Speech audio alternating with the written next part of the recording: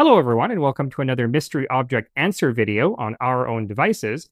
I'm Jean Messier, and yesterday I showed you this object, which I said was used for performing a medical procedure, which shares its name with a classic comedy film. Now, hopefully most of you guessed that this was used to perform lumbar punctures, aka spinal taps. Why don't you just make 10 louder and make 10 be the top number and make that a little louder?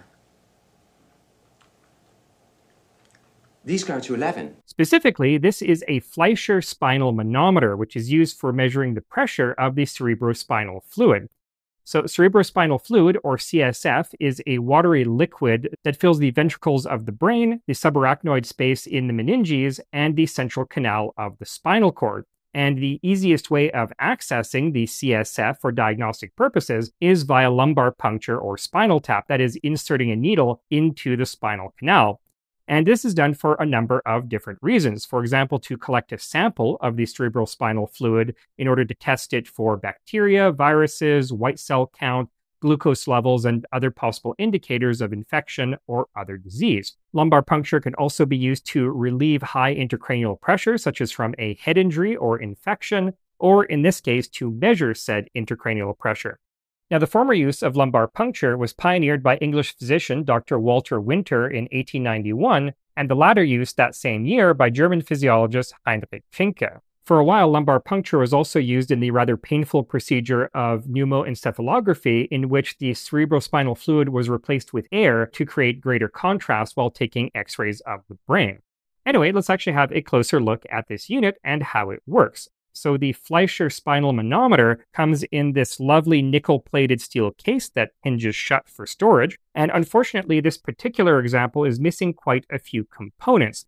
So originally there would have been a lumbar puncture needle held in these brackets and connected by a rubber hose to a fluid trap that would have been held in this bracket, and this prevented any cerebrospinal fluid that came through the hose from actually entering the mercury manometer.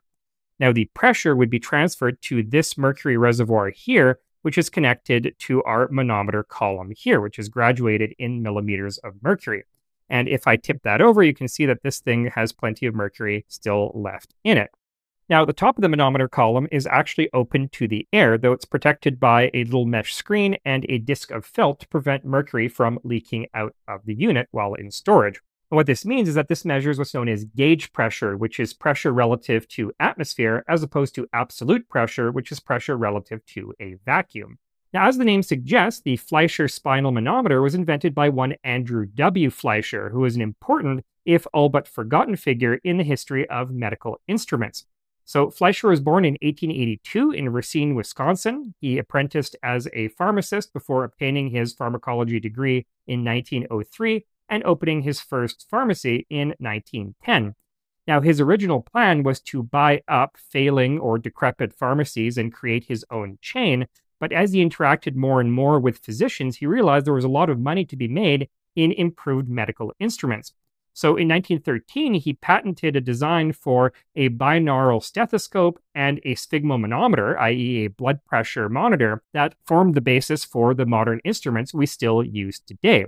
He later formed the Physician Specialty Company in Chicago in order to sell his designs, and in 1921 patented this spinal manometer. That same year, his company was bought out by Becton Dickinson, or BD, of Rutherford, New Jersey, which had been founded in 1897 in New York City by Maxwell Becton and Farley Dickinson. Now, Becton Dickinson is a fascinating company in its own right, having introduced many now standard medical devices, such as the Luer lock for syringes, the first dedicated insulin syringe, and the Evacutainer evacuated test tube used for drawing blood samples. Now, following the merger, Fleischer became the Director of Research and Development for Becton Dickinson for 60 years, finally retiring in 1974.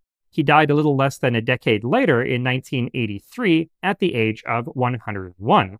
Meanwhile, the Fleischer Spinal Manometer continued to be produced until the 1970s, when it was finally replaced by more advanced continuous monitoring technology. Anyway, that's all I have for you today. Thank you so much for watching. I'll see you next time in another episode where we'll look at yet more medical equipment and other fascinating devices just like this one. Until then, I'm Jean Messier from Our Own Devices. Have a great day. Manometer. Manometer.